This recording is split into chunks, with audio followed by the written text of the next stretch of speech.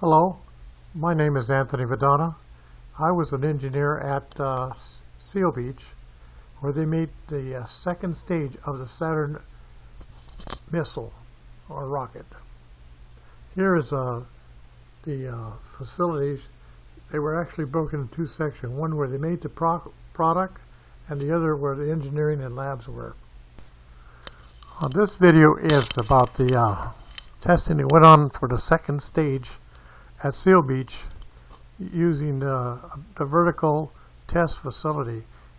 That facility they put a rocket, the actual second stage there, and they had a hookup in there with a control room, computers, RF, and telemetry.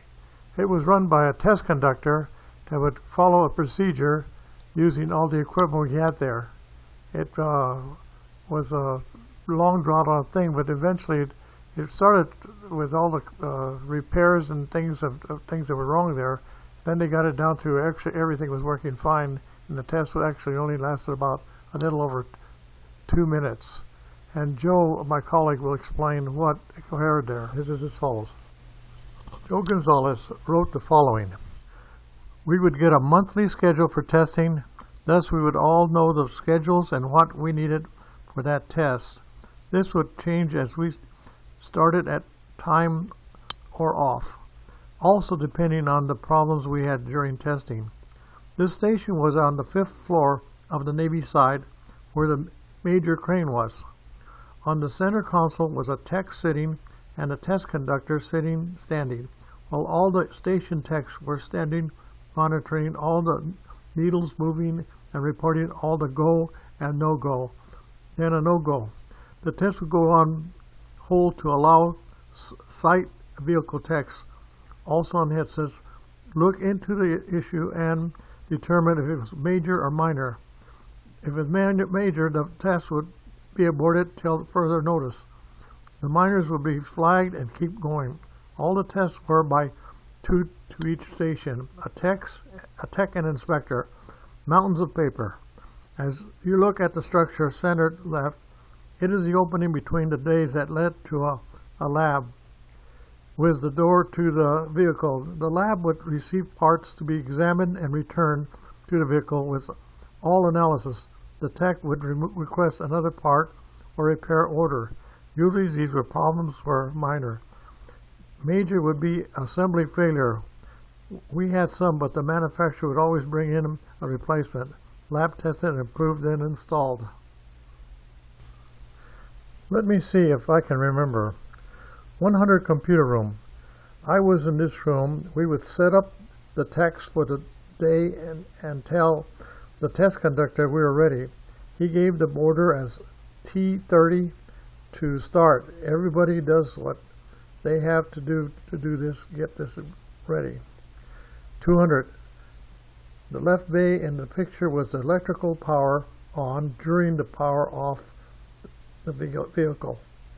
300 station was the telemetry. He was a good friend of mine. 400 hydraulics and pneumatics. Usually the bulk of the issues were in this area.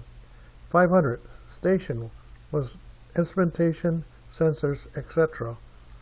There was a station at the miscellaneous stuff, but we had no idea what that was. Most of the testing was small, 1 day, 1 hour, varies. Remember, this was a rocket. Minimum instrumentation. Some were scheduled at night, of viewing, the lighting, camera testing. When a final assembly rocket test was run on schedule, this was a major deal. The room was full of directors, VPs, NASA, etc. This test would take about 6 to 8 hours, so we were scheduled overtime. The test was always to take 2 minutes and 38 seconds. Simply a simulated flight. Never happened, as we had to wait for the Huntsville to be on board for the engine actuation. There was no actual firing, just electrical firing. We never used fuel, just ionized water. Water does not blow up. and leaked like hell at high pressures. Before I arrived at Seal Beach, we had one tank outside the rocket being tested on the Navy side. Water blew up and we had a couple of guys hurt. Water's everywhere. In the parking lot, you name it. On the administration side, across the street, 5 of us had offices there. Basically, all the techs were stationed to the high bay with the rocket. We would go across the street and analyze the data. Me, I did not do anything. I would be there, etc., and do different things. I remember the computer would issue signals, directions, and then it would receive an answer from the rocket.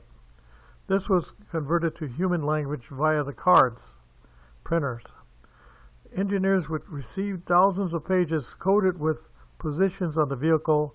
Sometimes the reader would just screw up and we would have to go and bean count the items. Anyway, that's has to do with testing. There was a lot of other functions that were going on there. So I will explain that now. Manufacturing of the S-II stage was accomplished at Seal Beach, California, located approximately 1 mile from the Naval Harbor. This facility consisted of the service building, the vertical assembly building, a bulkhead fabrication building, hydrostatic test tower, and a pneumatic paint and packaging building. All structural welding, assembly, hydrostatic testing, component installation, tank cleaning, sealing, final assembly, and systems checkout was accomplished at this facility. Well, this is the end of my video. I hope you enjoyed it. Thank you and goodbye.